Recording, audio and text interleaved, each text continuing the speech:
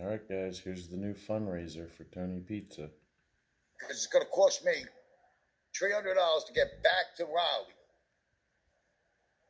Like it cost me $300 from Raleigh to here. All right? Just to show you guys how much of a blowjob so far. Girls. They're girls trapped in men's bodies. Here we go. They're girls trapped in men's bodies. How am I going to run into them? I wish they would come see me. Here we I go. wish. You know what? Here we go. You know what? I think I just might take a trip to Miami. Here it goes. Just to show you guys how much of a blowjob so far. Here we go. All right? Let's do a fundraiser. All right?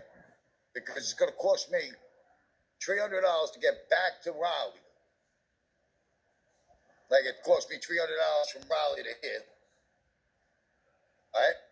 So, I'm going to need $300 from here to Raleigh, and whatever Amtrak costs, and. I mean, this is not to my people, not to my team. I'm talking about SoFlo's people. Put your money where your mouth's on. All right? Put your money where your mouth's on. Send me $300 so I can get from here to Raleigh. Then I want you to send me the money that I got to replace all this, the wagon, and all the stuff that I bought while I was here. Because I got to throw it away. I can't get it on the train with me and Leon. I can only take 2 bags, me and Leon, on the train. So everything else got to go in the garbage. So that's another $400, $500. That's $800 right there. And then the ride from Raleigh to Miami. Okay? Whatever that is, we can look it up. Okay?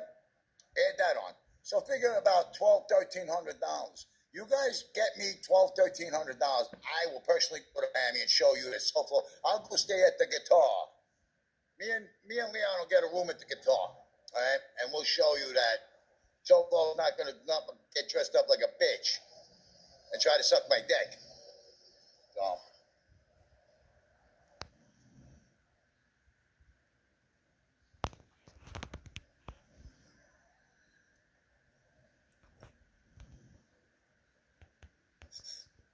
Meanwhile, he was sending me money like crazy.